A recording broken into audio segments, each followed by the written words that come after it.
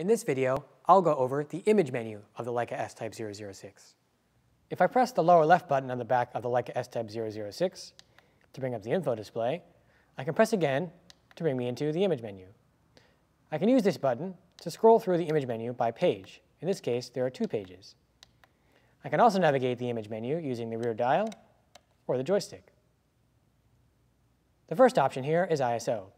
To get into this menu, I can either press the joystick down or press down the rear dial. You have a range of ISO selections available from 100 to 1600. This is an improvement over the ISO range of the Leica S2, which was 160 to 1250. Don't be afraid to boost your ISO above 400. It's actually pretty good. You also have Auto ISO. To get into Auto ISO, simply press the joystick or the rear dial. Here we have 2 important options to choose from. The first is our max ISO. I use about 800, but you can set whatever you're comfortable with. Then, your max exposure time.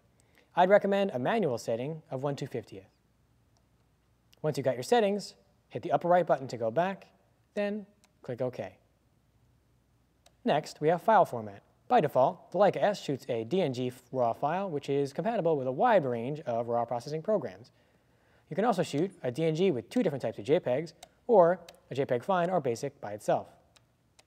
Here, I'll select DNG plus JPEG Fine, and I'll press the rear joystick to confirm my selection. Next, we have DNG compression. This is actually a lossless compression, so I'd recommend keeping this on just to make your life easier. Turn it off, and you're dealing with a file of about 80 megabytes. Turn it on, and depending on your subject matter, your file size is anywhere from 30 to 45 megabytes. Again, this is lossless compression. You lose no quality, and there is no downside. Next, we have JPEG resolution. Keep in mind that if the camera is set to DNG only, this option will be grayed out. This is really handy when using an iFi card or similar device to transmit small JPEGs to an iPad or other device. I'd recommend the smallest 2.3 megapixel JPEG, which just makes file transfer the quickest.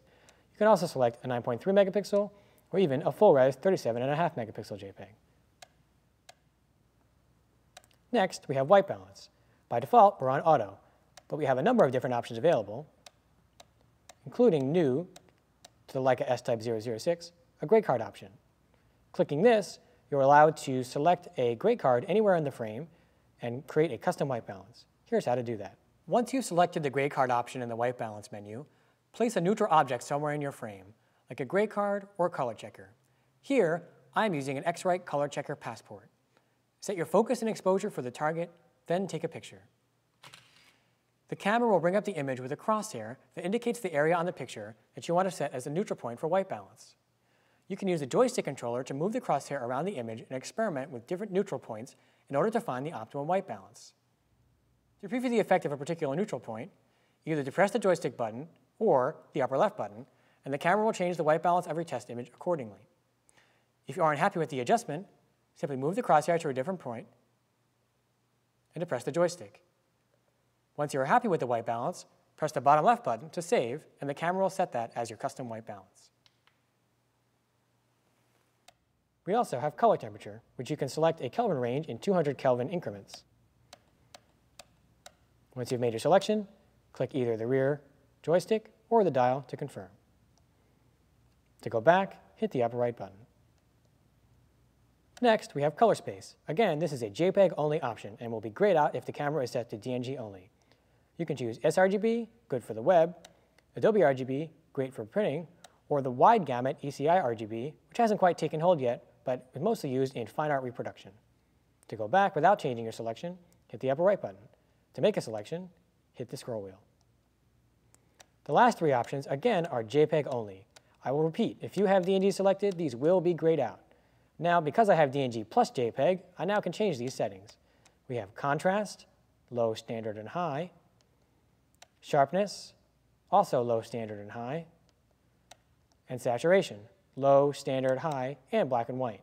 This is great if you shoot DNG plus JPEG because your preview on the camera screen will also be black and white, so if you plan on converting your RAW files to black and white, this really helps you preview the shot. If I want to confirm the changes that I've made in the image menu, I can press the upper right button to get to my info display. Here I can see a number of things, including the custom white balance that I set, my DNG compression, my JPEG resolution, and my color space.